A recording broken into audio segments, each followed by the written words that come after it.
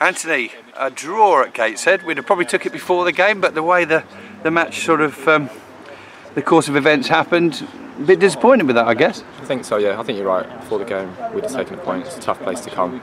But after just playing 90 minutes, yeah, we were quite deflated in the change room. This is a difficult place to come at the best of times, and they were on a good run of form.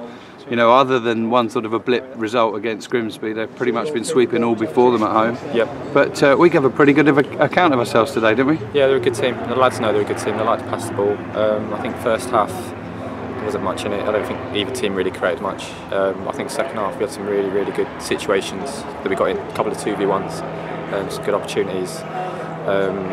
You know, they didn't have a lot. You know, there's a few blocks, but I don't think they had any clear-cut chances apart from the goal. So I think to not keep a clean sheet, you know, back-to-back clean sheets, was a little bit disappointing. But yeah, on reflection, yeah, before the game we take a point. I think what was really frustrating was that for large chunks of the second half, it looks like we were quite dealing with being 1-0 up quite comfortably, and if anything, we were the side asking more questions. They weren't able to create many chances against us. I'm not sure where you were positioned for the goal. How do you recollect the equaliser? The equaliser seemed to be a long ball forward. I think went into ranks. So as a 4, we narrowed up just so they couldn't, you know, slide it between us fullbacks, centre halves. It went wide. I think went to Rogers, who used to be here, and I remember just being chipped into the middle. You know, the 2 big centre forwards. I think he's just got his arm across someone and just headed it in. So it's a bit disappointing that it maybe came from quite far and Ranks was able to control it. But you know, when you've got 2 big guys like that and you get balls in the box, it is difficult. And the side looked fresh today. It looked energetic, and you really did work together for the cause. Can you just give us a little bit of an insight into what the approach to the game was today in terms of the game plan? The game plan, just the same game plan as usual. You know, keep it tight and be organised. I think since we had that poor, you know, we had an indifferent probably first half against Nuneaton, and then we were disappointing against Braintree. And I think the lads have taken it on board and realised, you know, we can't start like that. We need to be on it every game. I think since that game, I think, you know, we've started both first half and second half today, and against Lincoln, a lot better. I think, you know, that mentality that, you know, we have started the season okay, but that was a little bit of a blip against Braintree. And I think since then, the lads have just taken stock a little bit and realised that, you know, you've got to be on it from the start, both halves. I think we've seen that in the last 2 games. It'll be no different on Tuesday. You know, it's another tough game. All games are tough in this league for different reasons. You know, you've got to have that mentality to start bright and just be ready for the game.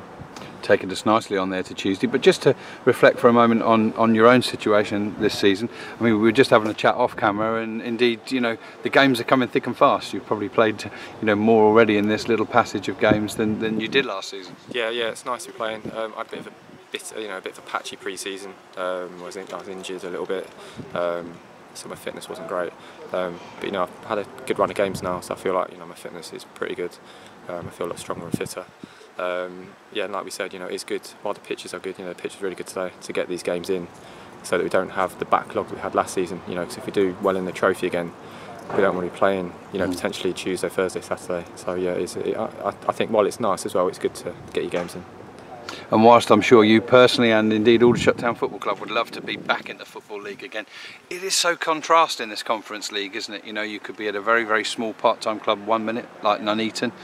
Then you're at a big stadium and, you know, an international stadium perhaps such as Wrexham, and then another international stadium here, albeit an athletics one.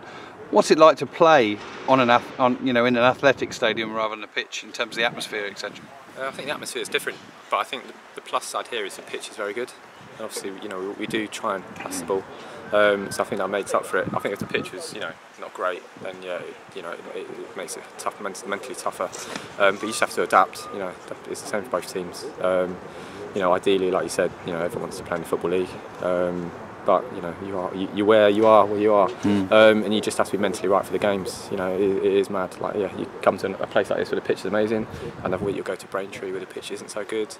Yeah, then you go to it is up and down. So you know, but that's part of football. I think you just have to embrace it and enjoy it.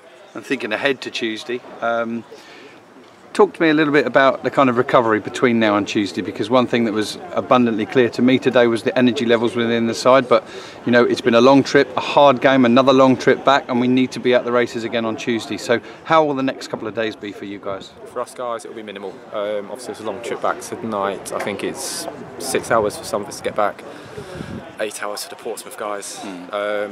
So tomorrow will just be a rest day.